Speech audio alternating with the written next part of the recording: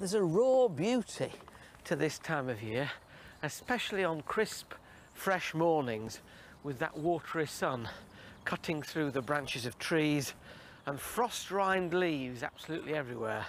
Brave daffodils, that lovely gold pushing up through the ground, and if you listen very carefully,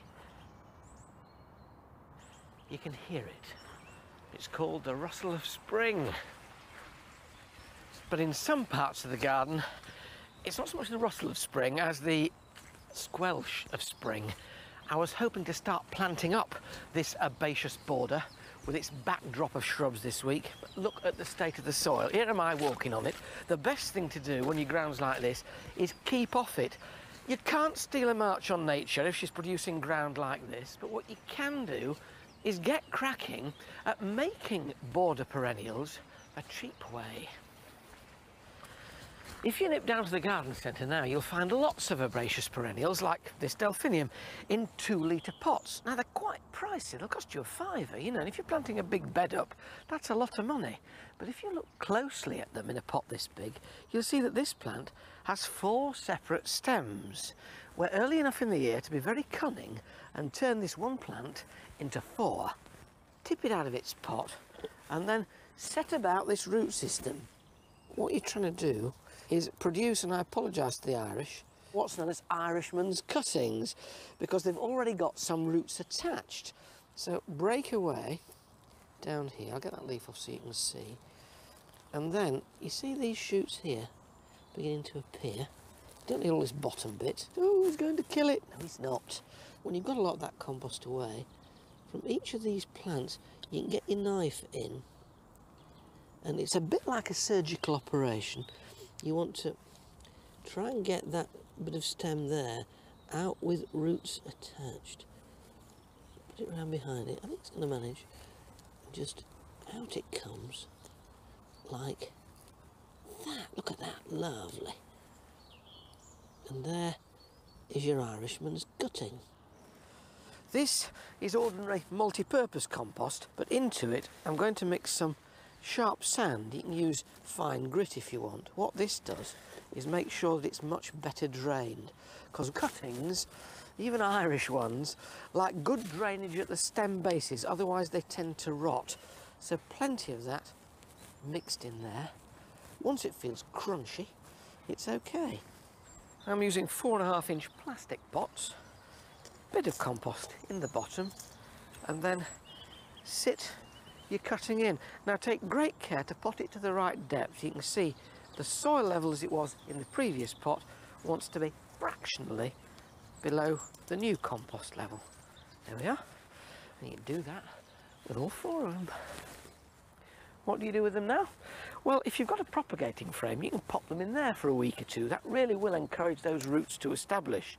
But don't leave them in there for any longer than a fortnight, otherwise the plants will start to grow and become leggy. You can pop them in a cold frame or a cool greenhouse if you haven't got a propagator. But either way, come about May, they'll have turned into decent plants, they'll have filled those pots with roots and be ready to plant out. Coming up, Chris Beardshaw meets Derry Watkins, who's managed to triumph over clay. Joe has got some instant colour. But first, Rachel finds hospitable hosts for clematis. I love clematis, but you soon find that you run out of obelisks, walls and trees to send them up. But with a bit of planning, you can create really successful planting combinations using clematis and existing or new plants and shrubs in your own garden. It's a bit like choosing your outfit in the morning and then selecting a pair of shoes to go with it, because there's a clematis for almost every plant.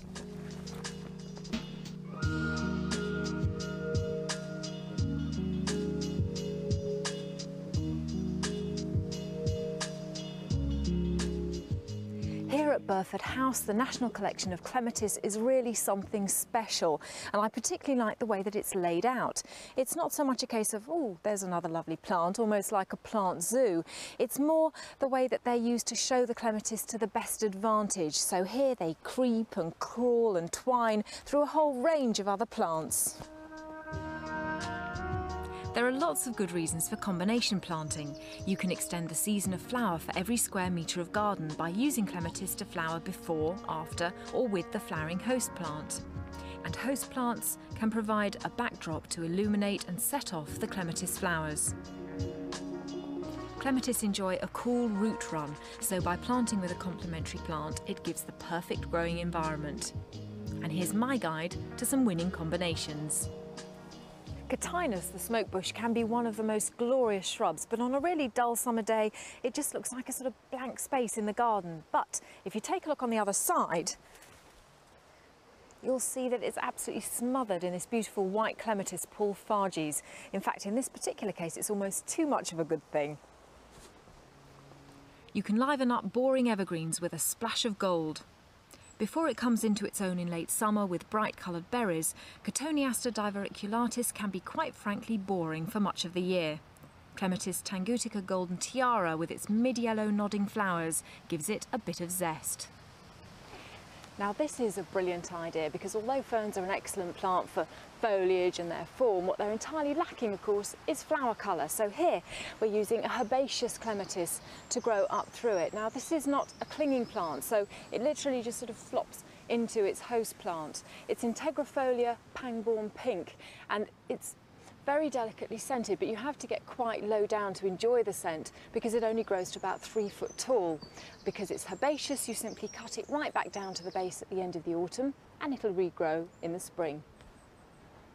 This is Clematis texensis Princess Diana. It's also known as a tulip flower clematis because of the shape of its flowers resembling tiny tulips. Now it's growing here through a shrub rose, Rosary de la Haye, which is almost finished flowering. There's just the odd bloom at the top in this wonderful deep rich ruby colour. But what the clematis is doing is providing colour after the roses have finished flowering, but we're going to have a third season of interest with these rose hips, which will give us colour into the autumn. So you're going to get 3 seasons of interest taking us right through the year. For a quieter combination, Clematis Mrs. Cholmondeley with its light lavender blue flowers adds a touch of sophistication, especially when entwined with the shapely scented pale pink form of Climbing Rose New Dawn. Or you can extend the growing season by growing Clematis through Clematis. Here, an early flowering Montana rubra is followed by the nodding flowers of Bill Mackenzie, which develop into silky seed heads. As gorgeous as clematis are for their flowers, their own stems are pretty unsightly, but here they're lost against the dark green of a formal clipped yew hedge. The large, deep purple flowers of Clematis jackmanii poke their way through. Well, you know what I was saying about needing the right shoes.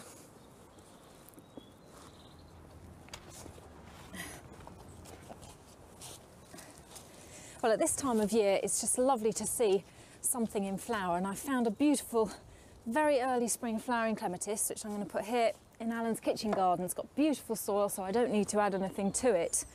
And this is Clematis almondii, and it's got wonderful flowers which are very finely scented. They smell of almonds, and lovely glossy foliage which is evergreen, and that's really the big difference. Now I'm positioning it about 30 centimetres away from the wall. You don't want it too close because you want to make sure that it's not within the rain shadow of the house. So in order to get that moisture, it's quite important. And I've also put it in just a little bit deeper than it was planted in the pot. Now with deciduous clematis, you need to do that in order to guard against wilt, so that if they do get wilt, they've got a better chance of regrowing right from the base below ground level. But in this case, I'm doing it simply so that it has a good chance of producing new shoots, also from very low down on the plant. And one of the best things about this clematis is that it's from the group that requires very little or even no pruning. It's quite vigorous, so it can get to about 4.5 or even 5 metres tall. So if you want to keep it under control, then every 2, maybe 3 years, you can take out what you don't need. And if you do want to do that pruning, do it just after it's finished flowering. Do you remember last year, this 5-foot square between my compost heap and my little greenhouse I planted up with ferns? They've been absolutely wonderful right the way through the winter. It's the second week in March now, and they're still bright and shining green. So convinced am I that ferns are a great part of the modern garden that this little greenhouse, which is now quite overshadowed by next door's tree, I don't really want to have to chop it down, I thought I'd grow in there ferns which need a little bit of protection, not quite as hardy as those that are outside. This this beauty's coped in here all the way through the winter, and it just had the frost kept off with the heater until the heater broke, and then it doesn't keep the frost off at all through February and March, but it still survived. It is of borderline hardiness if you look it up in the encyclopedia, and its name is Asplenium bulbiferum. It comes from Australia and New Zealand, and it's called bulbiferum because it produces little bulbils on its fronds. If you look down this one here, you can see little plantlets beginning to emerge from those bulbils. With all this staging to fill, I'd be a twit if I didn't cut them off and make more plants for nothing. The technique couldn't be simpler. Now, time was when you get a seed tray like this and fill it with a mixture of peat and sharp grit. Now, quite rightly, we're much more conscious today of peat conservation, and the good news that's just come out is that most of our peat wetlands in Britain are, over the next few years, being handed over to English nature. They are, if you like, the British equivalent of the rainforest, and we desperately need to conserve them. What it does mean for gardeners is that we have to look to alternatives for peat in the garden. Garden compost and well-rotted manure come into play. In the greenhouse, we need to look at composts which don't contain peat. So what I'm using here is a multi-purpose peat-free compost, and that grit is mixed with it. Now, for something like Asplenium bulbiferum, quite a toughie, it won't mind that at all. And what do you do with this? You pin it down. Now, this compost was watered last night with boiling water, just to make sure it is sterile, though most composts are. And I now have the huge fun of getting paper clips, bending them into hairpins, then push that hairpin in at an angle of 45 degrees to start with on the midrib of the frond, that main lump going down the middle. Work your way down that so it's really held in place.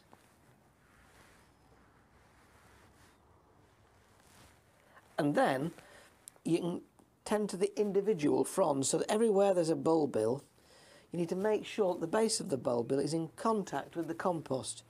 And again, a paper clip will do that for you very easily. It may be Heath Robinson, but it works.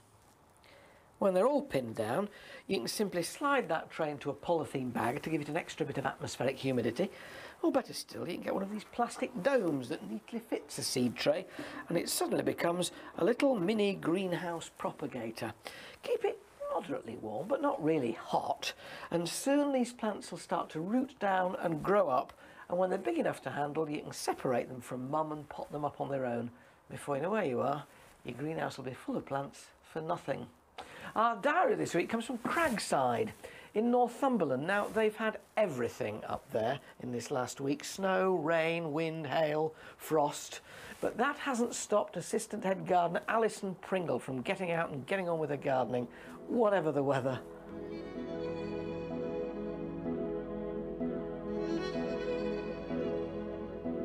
Cragside's a fantastic property. It's actually carved out of a rugged hillside in the middle of Northumberland. We're quite a long way north, so our growing season is a lot shorter than other parts of the country. I think at the moment we're running about 3 to 4 weeks behind. It's an ideal time to sow seeds. There are a great many things that can actually go in at this moment. If you want to sow wildflowers to plant out in the garden, which is becoming very popular at the moment, it's a really good idea to plant them in little pinches in plug trays. The plugs are far easier to plant out, and also sowing them in pinches gives you a really nice natural looking little clump. These white campion seeds are excellent plants for insects, and they'll give a lovely display of blooms in the late summer. Just pop them into a cold frame or an unheated greenhouse to give them some protection from the winter wet. In the spring, when the seeds have developed into really nice strong little plants, you can plant them out anywhere you like. Cragside's unique features is its orchard house. Here we grow peaches, nectarines and apricots, which are slightly tender in this part of the world. Because they're under glass, they actually come into flower very early, before any of the insects are around to pollinate them, so we have to do this job ourselves. Take a little bit of pollen from each flower, transfer it to the next one, alternating between your fruit trees so you get good cross-pollination. Pot-grown strawberries look a bit scruffy at the moment, so take them in, tidy them up, and if they're old plants they need to be split, divided and repotted. There has been a couple of occasions where we've only been frost-free in July and August, but we always manage to pull the stops out and overcome these difficulties of the weather, like gardeners all over the country.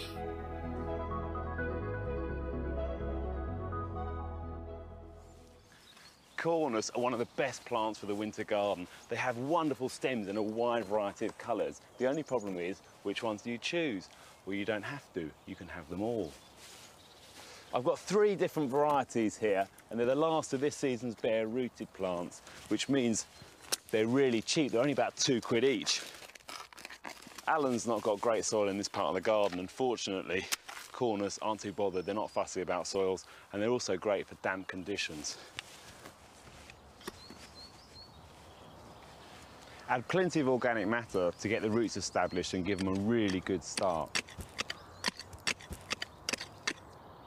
Just look at the contrast in stem colour, they're fantastic. The great thing is, I'm going to have that in the ground because I'm going to plant them in the same hole.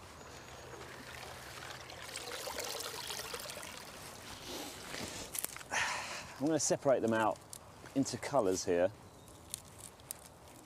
And I'm going to try and plant them quite randomly rather than in blocks. I think I'm just going to start planting. This is a great one. This is Cornus alba kesseringii. Stems start off purple down the bottom and they get blacker and blacker as they go up towards the tips.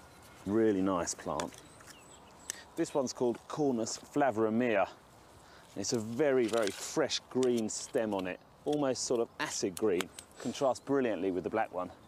And just backfill it, just get them all in place first so they're standing upright. And then I'm going to firm them all in a bit. This is Cornus alba sibirica, and the stems are sort of coral pink at the bottom and they get darker as they go towards the tip. I'm just going to work my way around the hole, just try not to make it look too designed. I often plant these in sort of contemporary city gardens as well, and they look great against a painted wall or a brick backdrop or something. Now every now and then, stand back and have a look. Oh yeah, I like that. I think I'll put this last red one right in the middle. Now the thing to do, especially with bare-rooted plants, is to make sure you've got lots of soil around the roots and firm them in really, really well, so there's no air pockets or frost pockets around them. And just look at that. A veritable tapestry of multicoloured stems. But take a good look, because unfortunately, you have to be cruel to be kind. Now this seems like a terrible thing to do, but it has to be done to regenerate fresh growth and to get the best colour next winter. I'm cutting them down to about 30 centimetres from the ground and just above a line on the bark where a new bud's going to come out. And next winter we're going to have a multicoloured, multi-stemmed, fantastic feature for any garden. And talking of colour, it's about time I renamed that blue border. The blue borders. They've been what in diplomatic circles they would call less than satisfactory. But I need a bit of inspiration. Always good to get somebody else's ideas into your own garden. I want to sort of create that glady, very green, using very small leaf green plants. Nothing too, combative, just more, just very cool, calm space. I think that's wise because of this oak tree, because there's so much shade over here. Yeah. Particularly this side, it stays quite dark, and even over there it's getting it. So more reliable, I think, with green. Yeah. What about the boundaries? I'm not fussed about them. I mean, that withy fence is beginning to fall to bits anyway. It won't last another season. And the thing that had the hanging baskets on, that can go as well, so I don't feel strongly about it. I thought I might put some vertical posts in, and because with this space you either walk down it or you walk up it, we could paint one side one colour and the other side another colour. So as you walk down you see one colour, and as you walk up it's a completely different feel. Do you know, I feel like a client. What are you going to do for me, Mr. Swift? What about this path? Well, I'm anxious to keep that because apart from anything else, these curbs are concreted in. It's a hugely practical path because it gets us from the bottom of the garden to the top very easily, very cleanly. I don't want to be pithering around everywhere, so I do want to keep those two hard lines. OK. How do you feel about me changing the surface, redressing it with something else? Oh, I don't mind you doing that. You can put whatever you want on the surface, but I do want to keep those two lines because, as all gardeners know, sometimes you've just got to go with what you've got.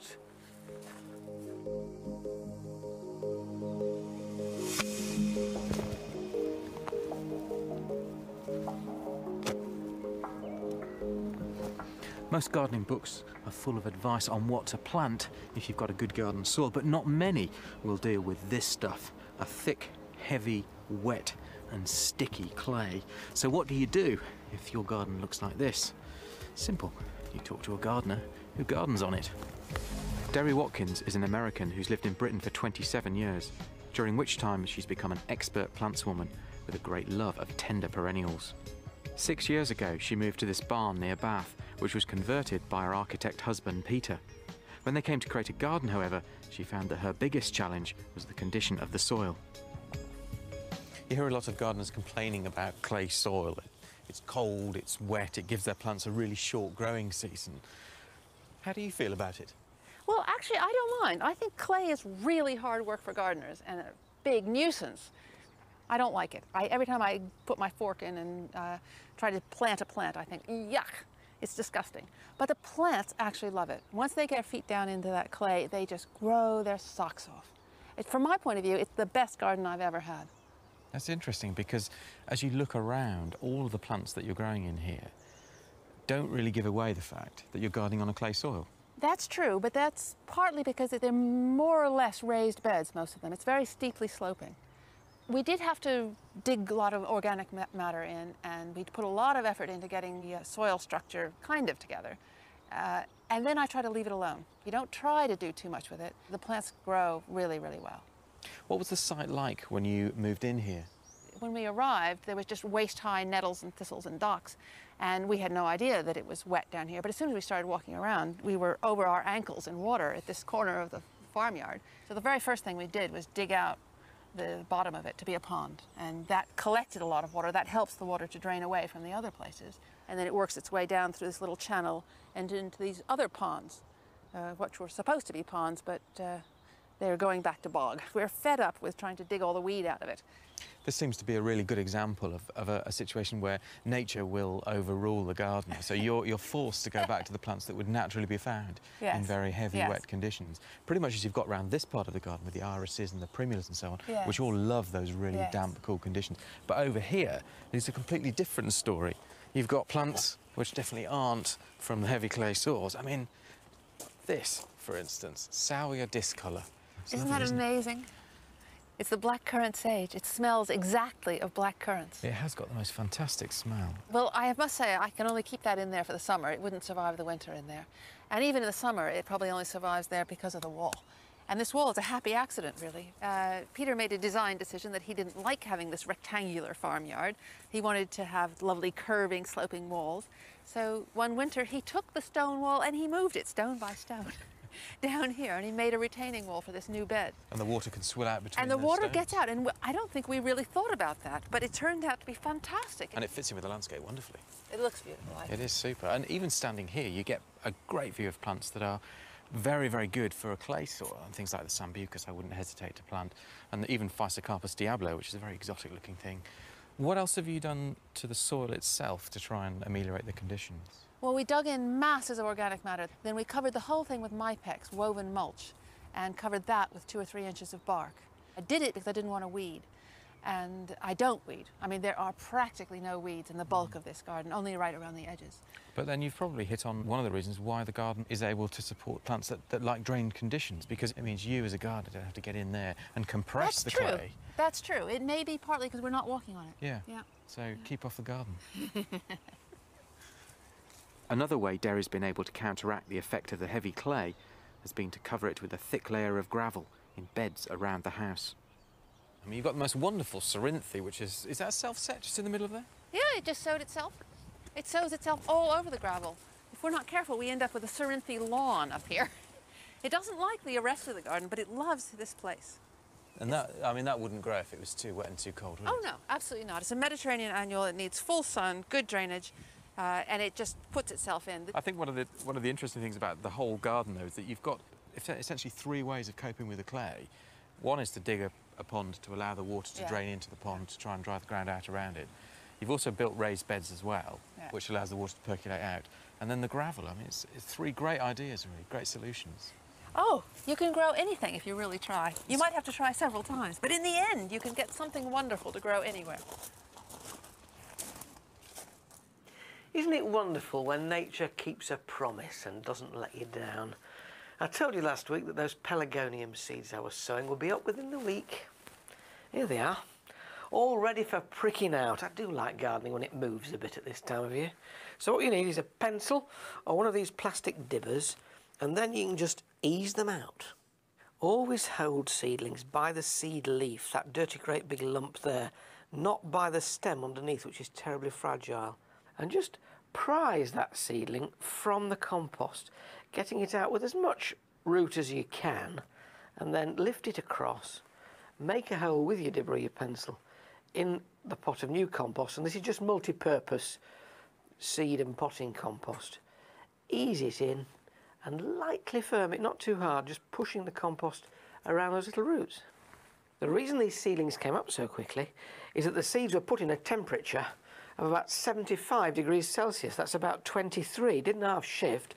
So it's no good now putting these youngsters into a cold greenhouse. They'll absolutely perish. This first week after pricking out is the most critical, and you want to put them back in that propagating frame so it can act like a kind of nursery to grow them on. Just pop these over here for now. If you don't want the bother of raising your own plants from seed, then in the garden centres right now you can find pots of seedlings ready grown for you. Squeaky begonias, busy lizzies, impatiens, all ready for pricking out. But you do need to keep them warm when you get them back home. They do need to go into a propagator. But the larger the plantlet, the more robust it becomes. And you can also find these plug plants. Just snap back this little mini greenhouse that they're growing in, ease them out of the gel there that these little plugs are sitting in to keep them moist in transit. And these tiny little plugs here are miniature root balls. Now what you can do with these is to plant them straight into small pots like these 3-inch jobs here. Take your dibber, push it up through the hole in the base, and out pops that little tiny plug. You can then use the fatter end of the dibber in the pot, and that plug just pops straight into it. Now keep those in a cool greenhouse until the end of May, when you can plant them outside. They'll be absolutely smashing. Isn't it lovely to see a bit of growth? That's it for this week. On next week's programme, Chris Beardshaw finds big ideas for small gardens at Woollerton Old Hall. Flower grower Sarah Raven joins us to reveal everything you need to know about growing sweet peas. And Joe, what are you doing? Well, Rachel and I are coming up with some good ideas for a family garden. Well, I'm just praying that the rain holds off and I can dig that border. Whatever the weather this weekend, enjoy your garden. Ta-da.